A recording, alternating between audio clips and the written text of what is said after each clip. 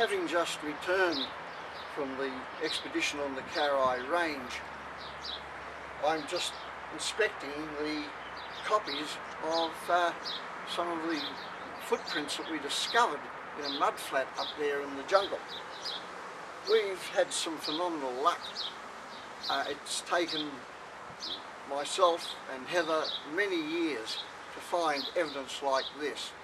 For many years we've found nothing but sightings reports from other people, collected a lot of historical data, Aboriginal information, but now finally we have plaster casts of footprints, and in this case of the Rex beast form of yowie, the giant yowie, the 10 to 12 foot tall or 3.66 metre tall hominids, and these are believed to be the giant Homo erectus, or a latter-day form of giant Homo erectus, which I named Rex beast because some years ago I discovered there was a distinct difference in the toe structure of the giant Rex beast form of Homo erectus and the smaller form. Now these specimens here, for example, are much smaller. This is a juvenile yowie, in this case found with these giant footprints. I'd say it's a juvenile version of what's to be one day a 12 foot tall or 3.66 metre tall hominid.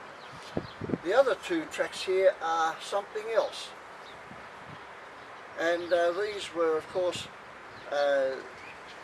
found on the way up on the side of the mountain, as you saw earlier in the documentary, where we found tracks on the side of a road. They've turned out to be pygmy.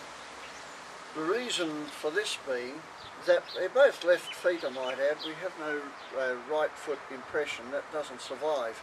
They're in a small disturbed area of soil, but the little toe is far more outer, and in this specimen here much more so. It's a better impression in this regard. It shows the small toe separate from the others. That's a pygmy characteristic in Australia, and so they do differ from this one.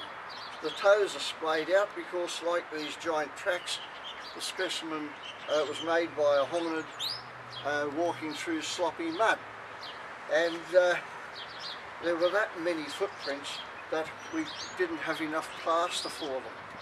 And I still have a couple more which we've got to copy from. These are copies of originals. Now, there is a difference in the toe structure and in the feet generally from the smaller variety. The giant form is a much more primitive looking hominid than the smaller yowie. So what we're dealing with is not only the smaller yowie on the carrai, that is 2 metre tall, average height one or under, but also these larger ones. So there's at least two races of relic hominid yowie that is in the carrai range. It was many years ago that I discovered that there were in fact two forms based on the structure of the footprints, and since then of course I've named the larger form Rex beast for this reason.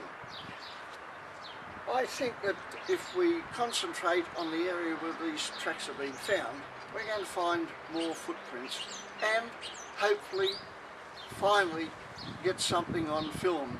And the sighting we made the other night of creatures up there in the carrai is very encouraging.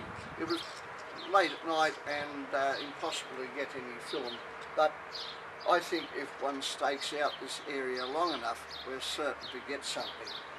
But it's very encouraging, as I say, and it shows that for tens of thousands of years or more, relic hominids, supposedly long extinct in the form of Homo erectus, our immediate ancestor, are still with us, living out there in the remoter regions. They may come close to us at times, but they could never join us any more than we could join them and become part of their world. They're they are separated from us by 500,000 or more years of evolutionary development. So we couldn't live in their world any more than they could in ours.